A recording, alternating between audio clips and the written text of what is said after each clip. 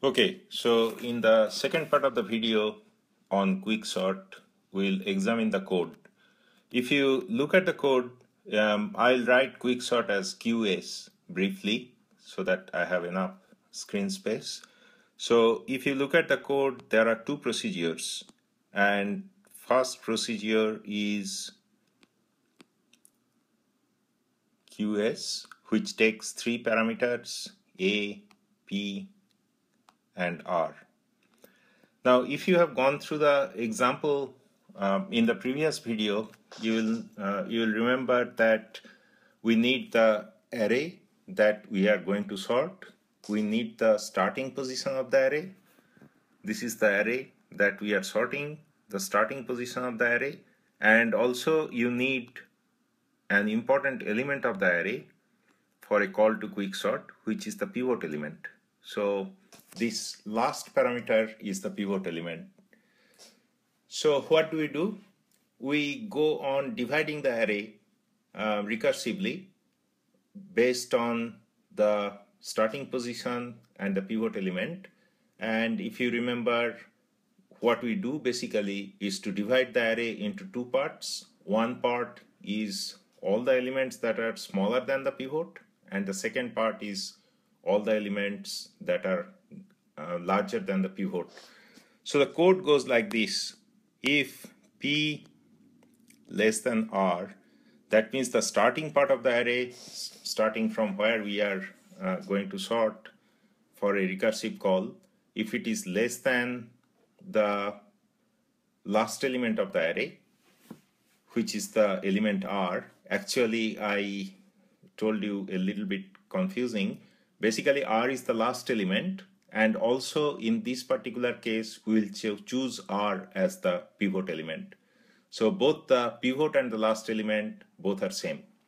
So if P less than R, what it means is that there are more than one elements in the array that we are going to sort. And in that case, we have to partition the array. So what we do is then Q is the partitioning point. We call the procedure partition.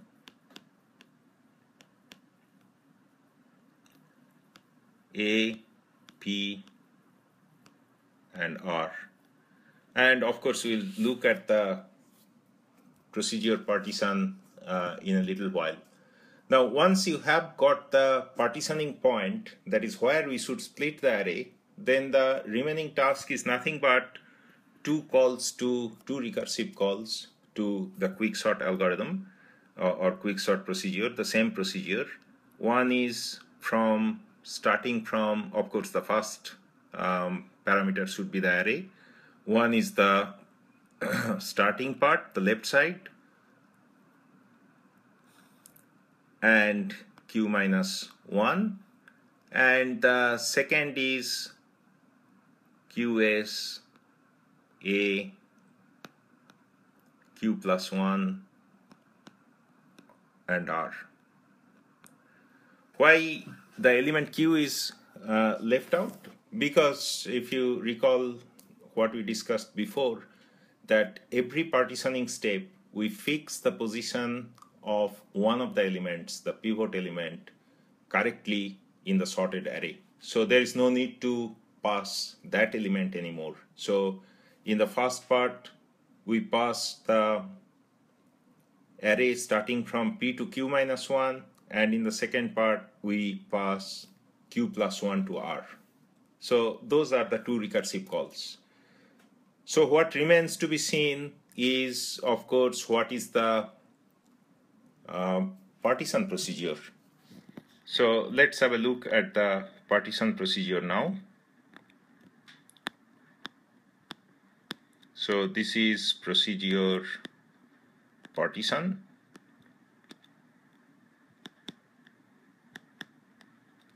And of course, it takes three parameters again, the array, the starting, and the end.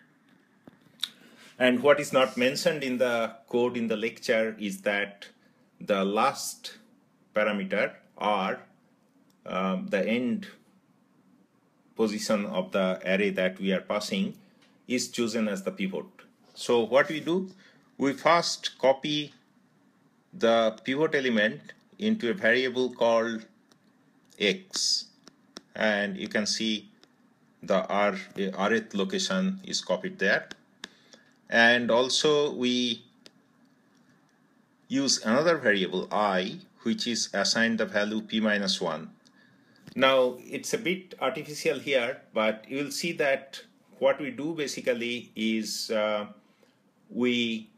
if the element that we are examining first, if it is less than the element that we have chosen as pivot, we don't do anything. We keep that element to the left side of the array. So there is a little bit complication regarding the choice of the variable I, but you should be able to work out on your own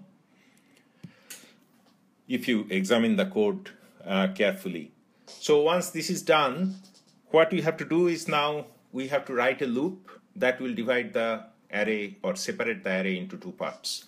So that's what is done here. For j, first when the loop starts iterating, the first time it iterates with a value j equal to p. And how long does it iterate? To r minus 1. Because remember, r we have chosen as pivot element, or the element at the rth position of the array we have chosen as the pivot element. So we have to iterate until the position that is just before that rth position. So this is the for loop. Now in the for loop, what we do is we do if aj, the current element, aj is the current element that we are examining, if it is less than equal to x, x is the pivot, we don't need to do anything. Simply we increment I to I plus 1.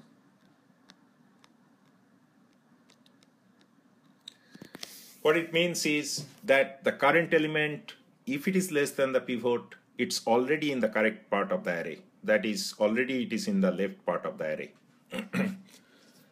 Else, if the current one is not less than or equal to x, it is greater than x. In other words, it is greater than the pivot element. So it should be pushed to the right side of the array. And that is why there is an exchange of ai with aj.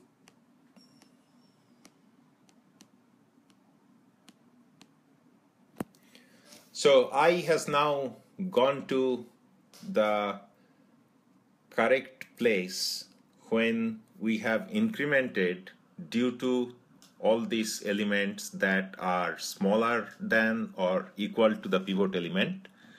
And we have come to a place where aj is an element that is larger than the pivot element. So we know that current ith position, the element is correct in the sense that it is less than the pivot element. So we exchange the two current element, the current element with that element that is in the ith position. So that's the loop. That is basically the loop where the separation of the array into the left part and the right part is happening. And when we are done with it, we have to place the pivot element in the correct position. So remember, the pivot element was initially the last element of the array. So now we bring it to the correct position, which is nothing but the I plus 1th position. So exchange a I plus 1 with AR. And of course, if you recall what we actually, when we called partition, then we got back this value, which is nothing but the place where we should split the array. So that value is now I plus 1, and that is why we return I plus 1. Now, if you need another simulation of exactly what is happening here, in the previous video, the simulation I have given you is the conceptual simulation, that how the array is divided into the left and right part. There is another simulation exactly following these steps in the book by Corman, Lisserson, and Rivest and Stein. So the simulation is given in page 147 of the edition that I have. But if you look up the book, if there is another edition in the library, then perhaps the page number will be different, but more or less it will be within the Quicksort pages.